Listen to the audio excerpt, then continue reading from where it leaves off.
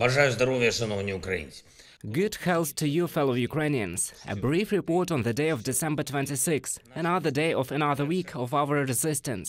First, the front line, Bakhmut, Kreminna and other areas in Donbas, which now require maximum strength and concentration. The situation there is difficult, acute. The occupiers are using all the resources available to them, and these are significant resources, to squeeze out at least some advance. And I thank all our guys who hold their positions firmly, stand strong, and who nevertheless find opportunities, not only to not lose anything, but also to drive the occupiers out, to subtract them.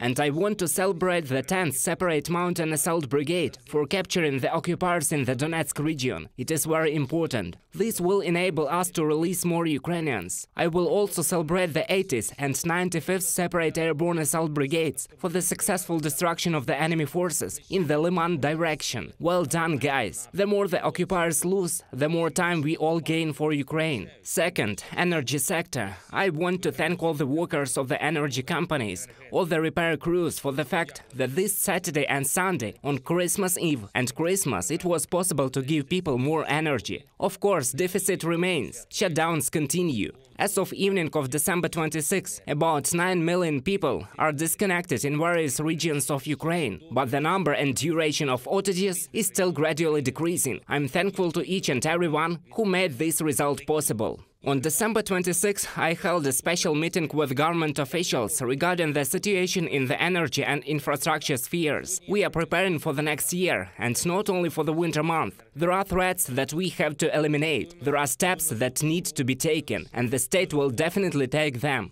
Third, I held an extended meeting on the results of the visit to the USA and the implementation of the agreements. We will not waste time. We will quickly implement everything that was agreed upon in Washington as much as possible. And one more thing. On December 26, I spoke with the Prime Minister of India. Next year it will be India that will preside over the G20. I wished Mr. Modi a fruitful presidency, and fruitful not for someone in particular, but for everyone in the world who values peace. India can be more active in efforts to end aggression, so I hope we can do more together for global stability in the coming year. Thank you to everyone who works for Ukraine, regardless of whether it's holiday, a weekend or a weekday. Thank you to everyone who fights for Ukraine. Thank you to everyone who helps our country. And please don't forget to be prepared for Russian missile attacks or provocations. Air defense is preparing, the state is preparing, and everyone must prepare. Please pay attention to the sirens. Glory to Ukraine!